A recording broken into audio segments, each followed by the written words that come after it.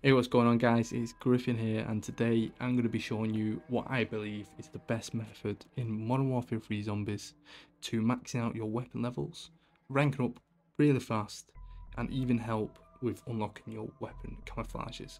But before we get into it, let's make sure that you smash that like button, click the subscribe button, and make sure you turn on your notifications so you don't miss any further uploads. Right, let's get into this.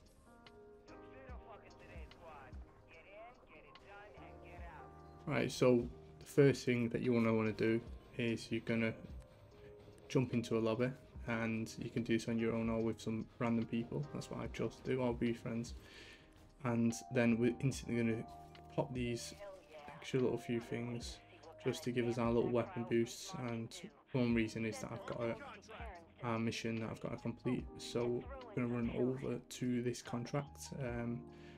And these are optional, by the way. You don't have to do any contracts. You can jump straight into it. But what it's going to do is going to give you some essence, and that essence is going to help you get your pack-a-punch weapon. And ideally, you only want the first level, and then you want to get some perks just to help with either reloading, or if you're new to the game, you can just get Juggernaut just to give you that little bit of extra boost.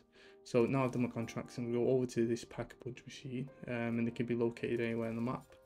Grab my first upgrade, and then I'm just going to run over and I'm just going to do a few more extra contracts just to get some perks. Now the only perk that I've gone for is Speed Cola, but you can choose as many as you want. So now you want to find yourself a vehicle and you want to head over to the desired location. Now this would be a perfect spot, and it's being this one precisely. So if you just head over to the map, and then at the very bottom you need to find this one, and once you've got there, you can just call in the extraction, wait for the chopper to come in, but just before you do that, you can just get to the outskirts of the map where I am now. If you can see in the top left, I'm literally just on the border. Any further and it would give me the warning to come back in. Now the zombies here are just going to throw meat at you, so all you need to do is literally just walk side to side and you shouldn't get hit at all. And if you do get hit, no worries, just pop another shield in, just recover, and when you're ready to go again, just start firing away. Now there is another method to do this, and that just involves going out. As simple as that. You can use this spot if you're new to the game, you've got no guns, you just want to grind that essence. But again, you can literally train the zombies, but because I've got the Pack-a-Punch 1 and the speed code, I can just go out here, I can just pick off the zombies. They'll take what, 1 to 2 bullets per one, and when a special zombie spawns, I can take it out with ease. Like, have a look at this. Just missed that shot. There we go, look at that. A few bullets, and he's being deleted. Now, this method not only helps with weapon XP, hitting that top rank, so you can unlock the camouflages, it also helps with getting your player rank to as high as you can, and also helps with farming essence. Now you can use this tombstone glitch, which I will be putting a video out there soon just to show you how to do that. And all it does is just lets you keep your items in game, join into the next one, and then collect them. But again, this method also helps with collecting extra things to take in with you in the next round that you spawn in. So the special zombies, the manglers, they're going to drop perks. Now you can just store them and keep them for the next game, so whenever you want to use them. Now at the end of the video, I'll show you exactly how many I got. There was quite a few. There's a few ones that I had to throw away just because there was duplicates. But anyway, here I've just completed the extraction. Now if you just wait a minute, the next extraction would be available. So you can literally just rinse and repeat this method until the time's about to go. And at the last minute, you just want to jump on the next extraction and just get out of the game. Or if you're going to do the tombstone method, you just want to down yourself and back out, and the next game it'll be safe for you. So I just want to show you here that it actually does respawn, and look at that. Just going to go over and we're just going to start again, rinse and repeat. Now I want to show you exactly what the special zombies do drop. So when a few do spawn in, I just want to show you, I want to showcase you just some of the things that they can drop. There is numerous amounts of things they can drop. So for example, they can drop your perks, but you can take into the next game. You can even use them just to give it that little boost, even drop equipment, and then sometimes you do get ammo modifications. So all these are very important to, especially me, because I just love hoarding things. So all I'm going to do is just going to kill these manglers, wait for them to shoot, maybe some dodge a few bullets, and then exactly here, so we got a mortar strike, just take a bullet there, and let's kill this one, see what he drops. Perfect, yep, there we are, just showing you they do drop pretty frequent as well. So guys, I'm just going to literally leave you with this montage for a little bit, just to show you how many times you can actually do this in a single game, and the cool things that do drop.